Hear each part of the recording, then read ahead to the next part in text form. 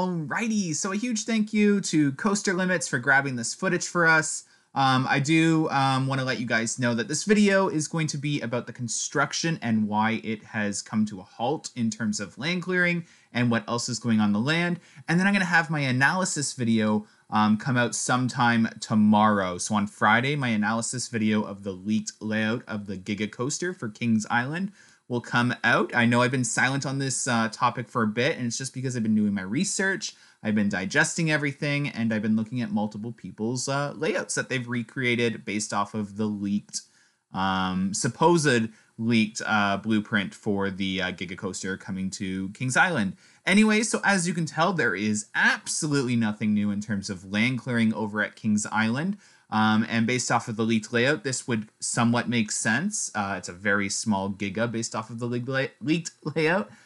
So this layout of the current land clearing would make sense for that. There are markings that are and stakes that are in the ground closer to the Firehawk side of the construction site. And it looks like they might be moving a haunt building to another location near Racer.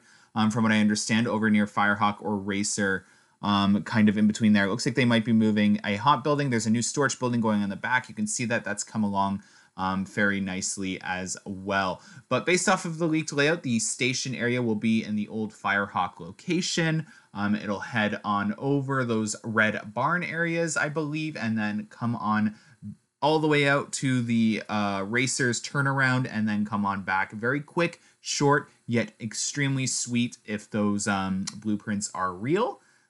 Layout, and it looks like construction equipment is arriving to start digging for footers and footings as well, which is definitely really cool.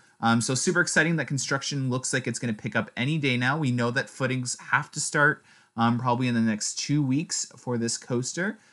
So definitely looking forward to that, and I'm sure all the Kings Island people, all you guys are super excited about that because there's nothing more exciting than a good teasing campaign and watching your home parks coaster be built, even if it's spoiled, even if you know the layout.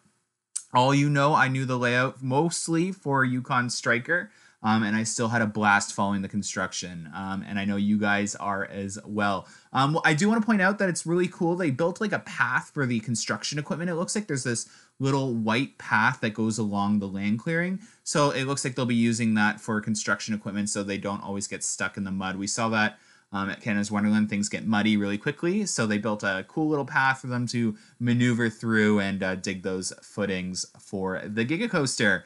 Anyways, not much else to report on in terms of this.